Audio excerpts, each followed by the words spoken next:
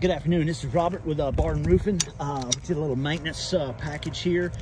Ms. Koslov. So basically what we did is install these UV collars over the tops of the pipe boots, and then we sealed up the nail heads from there. Here was a little spot where a nail had popped through the shingle. The board decking had dried out and pushed the nail up through the shingle. So we got that sealed up around the HVACs, sealed up around these other pipe boots, around your HVAC here, and also around the turbine vents. Did a pretty good thorough investigation of the roof here and didn't see any more of the nails popping through. There was a couple of gutter nails that holds the gutters onto the fascia board.